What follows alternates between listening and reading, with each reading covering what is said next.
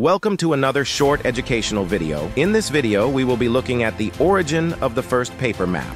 Some of the earliest known maps date back to 1600 BCE and show the night sky rather than the earth. Maps were created in ancient Babylonia, mostly on clay tablets, and it is believed that they were drawn with very accurate surveying techniques. Nevertheless, the origin of the first paper map is a fascinating subject that spans centuries of human civilization. Anaximander, an ancient Greek philosopher, is credited as the father of paper maps. Furthermore, Hecataeus, Herodotus, Eratosthenes, and Ptolemy, all well-known Greek cartographers, also contributed to early development of maps. One of the earliest known instances of paper mapping can be traced back to ancient Greece. In conclusion, the origin of paper maps is a vast and diverse field of study that encompasses the contributions of ancient civilizations spearheaded by the Greeks.